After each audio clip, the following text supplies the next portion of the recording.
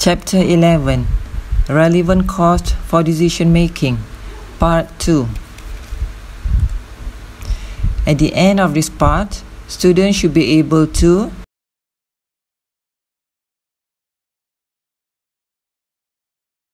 calculate and explain the decision based on make or buy, accept or reject a special price order, relate the qualitative factor in decision making.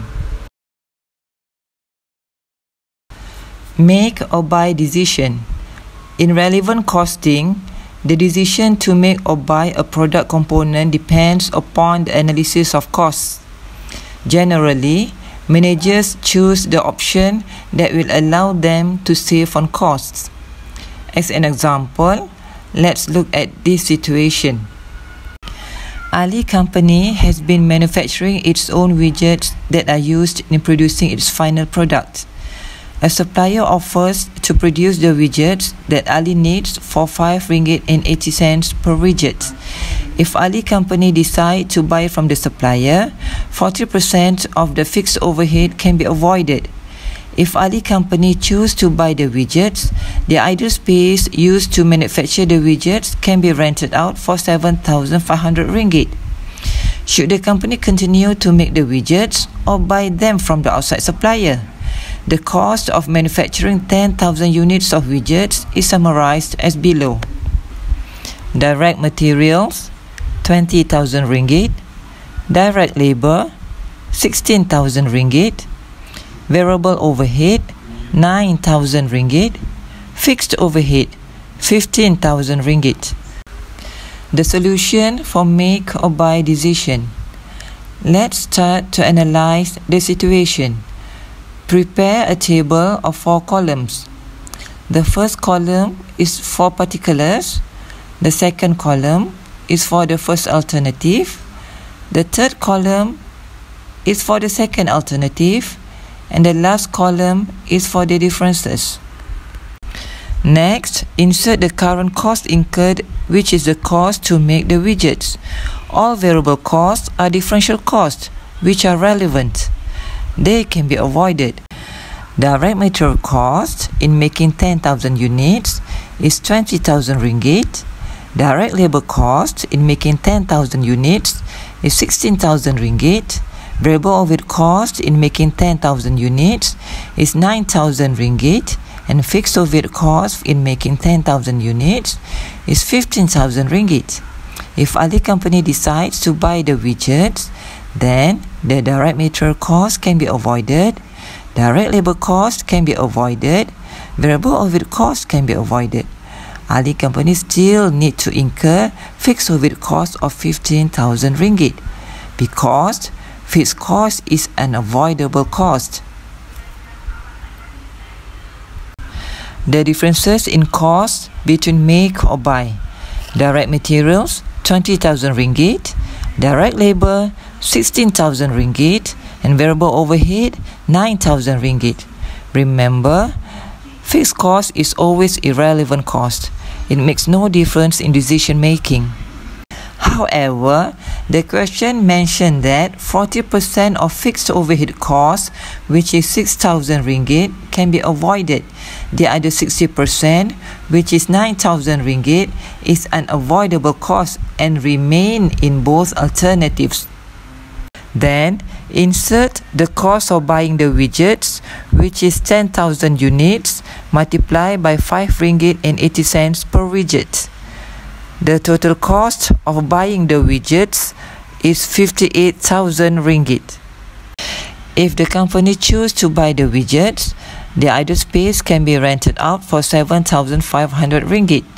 This is the opportunity cost added to the cost of making the widgets. Opportunity cost is the benefit that is foregone when the company chooses one alternative over the other alternatives. In this case, Ali Company will lose the opportunity in gaining rental revenue if it chooses to make the widgets because the space is going to be used in production. This opportunity cost is always a relevant cost. Lastly, total up the cost of both alternatives. Calculate also the total differences.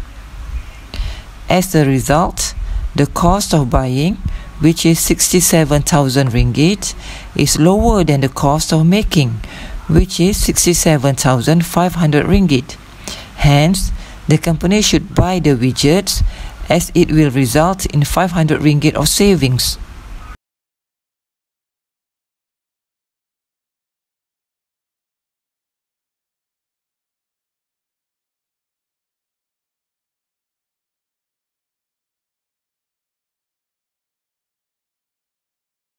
Accept or reject a special order. There are times when a customer places a special order for a large volume at a lower price. When a company is operating at less than its maximum capacity and the company has enough capacity to produce and fill the special order, the order should be accepted if the benefits, that is the revenue, exceed the cost, that is the expense. Let's look at an example. Nora Company normally produces 8,000 units of product per month and sells at 20 ringgit per unit. Variable product cost is 10 ringgit per unit. Total fixed product cost up to the maximum capacity of 10,000 units is 38,000 ringgit. Variable operating cost is 1 ringgit per unit and fixed operating cost is 10,000 ringgit. A customer placed a special order for 2,000 units at 15 ringgit each. The customer is willing to shoulder the delivery cost. Hence, Nora Company will not incur any additional variable operating cost. Should Nora Company accept or reject the special order? Let's analyze the situation. Prepare a table of 4 columns. The first column is for particulars. The second column is for the first alternative. The third column is for the second alternative. And the last column is for the differences or the relevant cost. Next, insert the revenue and expense for the normal production, that is 8,000 units, and calculate the net profit. Record the variable cost and the fixed cost separately. Don't forget to show the calculation.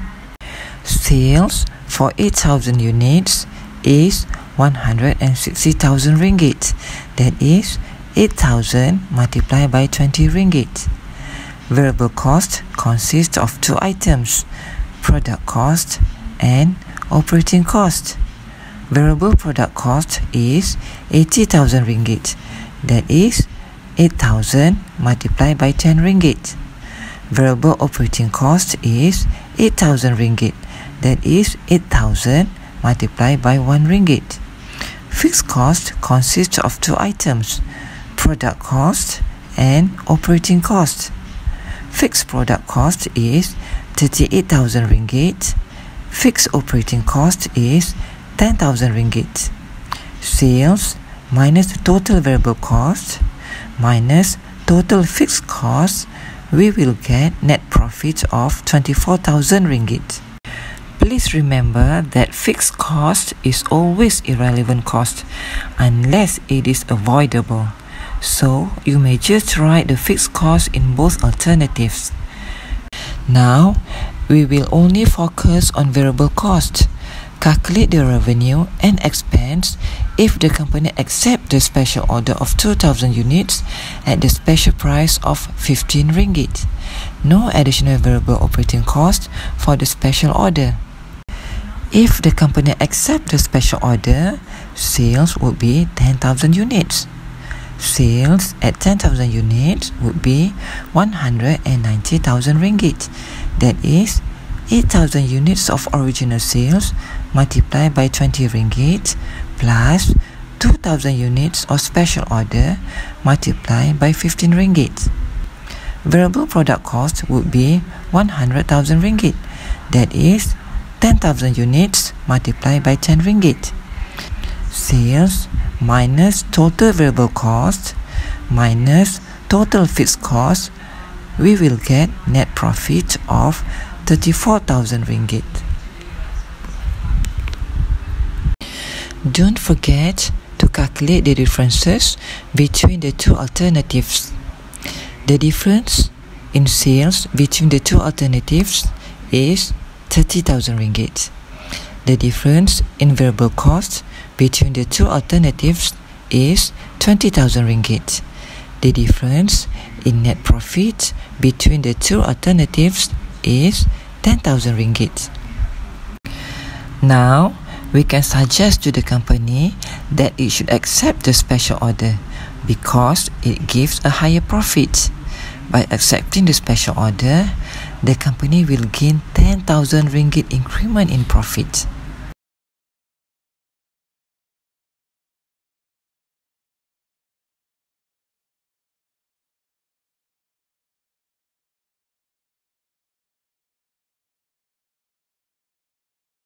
Main steps in decision making. There are 6 main steps in making decisions. Number 1, identify decision problems. Number 2, identify alternatives to decision problems. Number 3, identify relevant costs for each alternative. Number 4, sum up the relevant costs for each alternative. Number 5, evaluate qualitative factors. And number 6, make a decision by choosing the best alternative. The last step in making decision is choosing the best alternative.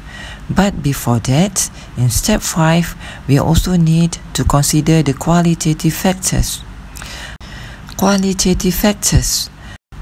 Qualitative factors on a make or buy decision. The supplier's trustworthiness, the quality of the product supplied by the supplier, the humanity factor in terminating existing employees. Qualitative factors on a special order decision, the impact on sales to the regular customers, its potential to lead the company into new sales area, the customer's ability to maintain an ongoing relationship that include good ordering and paying practices, long-term future effects on profitability.